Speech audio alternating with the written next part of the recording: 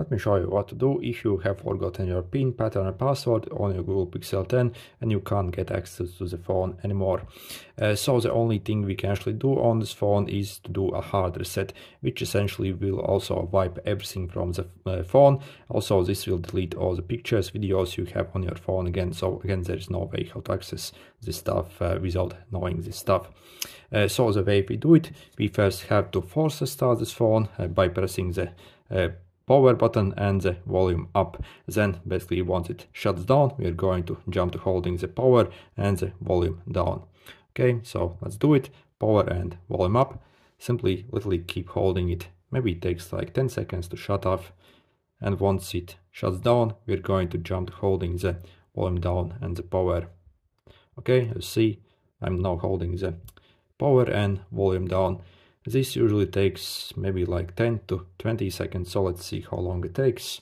So simply keep holding it like this and don't release it. Okay.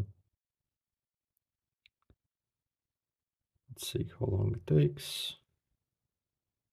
Okay, so we got in this menu. Next we're going to use these volume buttons to cycle to this recovery mode. Then select with the power. Okay.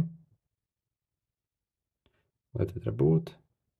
And next we have to press and hold the power and the volume up. So hold and click. And we have this menu over here.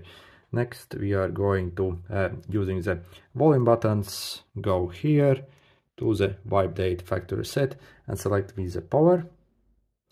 Again, cycle down with the volume buttons to factory date reset and confirm basically with this, so the power button. So I won't do that at the moment as I have no need.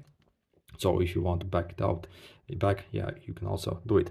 Also, what you have to realize is basically once the setup screen actually comes up, it will also ask you to log into your old Google account that you had on this phone.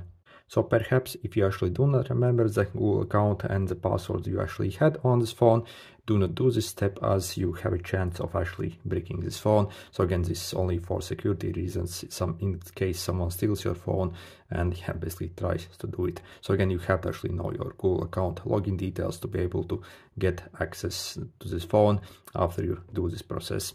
Anyway, good luck.